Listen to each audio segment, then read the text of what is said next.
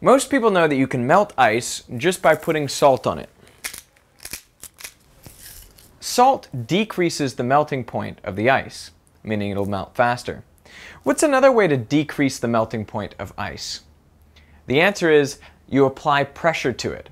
Tonight I want to do an experiment on regelation. Regelation means you apply pressure to ice and so it turns into water, but when that pressure is removed, it turns back into ice. I have two pairs of 1.5 kilogram weights. This pair is joined by a bit of fishing line, and my other pair is joined by some copper wire. They're both the same thickness. Now I'm going to put the wire and the fishing line over this block of ice and try to pull it through the ice. And I want you to make a prediction.